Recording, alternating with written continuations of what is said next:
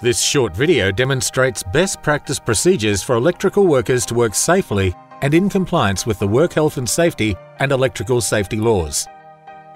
Hello? Hi Stefan, it's Charlene calling from the Territory Business Centre. I'm just calling to report a broken power point. Contact with electricity is hazardous and can result in serious injury or death. See you in about 10 minutes. Okay, cheers, bye. 2 guides are available to assist electrical workers to work safely. The Australian Standard for Safe Working on or near low voltage electrical installations and equipment, and the Code of Practice, Managing Electrical Risks in the Workplace. You will also require a risk assessment for electrical work, one which you have prepared for yourself or provided to you by your employer. Larger work sites may have their own procedures.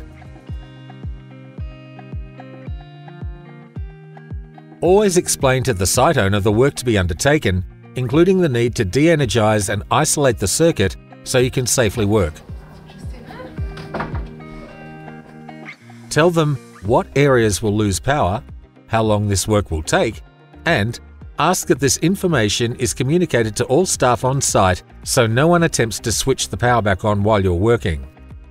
Okay. Sounds good. Thank No you. worries, thanks. Check if the job site has a site-specific risk assessment. If they do, review their risk assessment and sign on to it, as there could be hazards unique to this job site.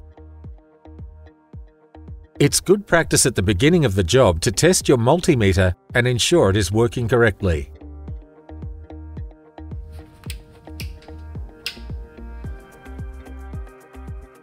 After you have identified and isolated the circuit, always lock out and tag out the circuit breaker to prevent someone switching it back on before you've finished your work.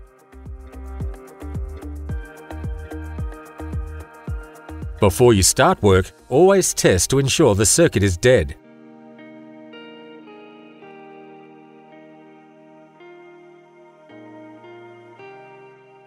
Following the correct procedures and actions can protect you from the risk of contact with electricity. Don't take shortcuts and risk serious injury or regulatory action by NT WorkSafe.